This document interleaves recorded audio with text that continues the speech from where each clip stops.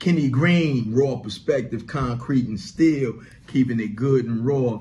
Listen, I want to let you guys know that the Armand Moore heist story is nearing completion. I figured let me give you guys another teaser.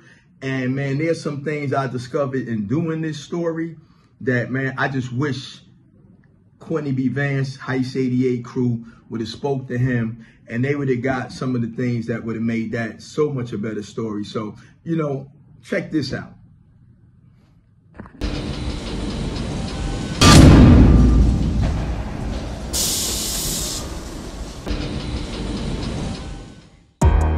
The crime? To transfer $70 million from 3 corporations to a bank in Austria.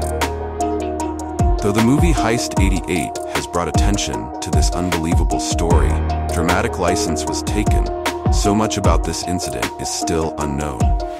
To tell your own story in your own damn words is very important to Mr. Moore. You know, nobody wants to be betrayed by somebody that they trust in.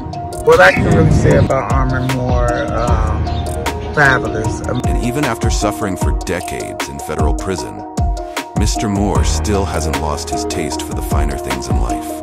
A complex man, but at his core an extremely generous person, looked upon as a sort of Robin Hood.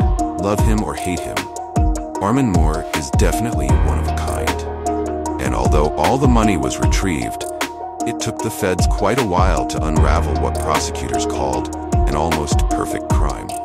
All while remaining calm as he worked his way to the ultimate conclusion of the plan. And despite all the highs and lows, Armand still keeps pushing to tell his own story his own way. Discover the real story about Armand Moore and what really happened with one of the biggest bank frauds in American history.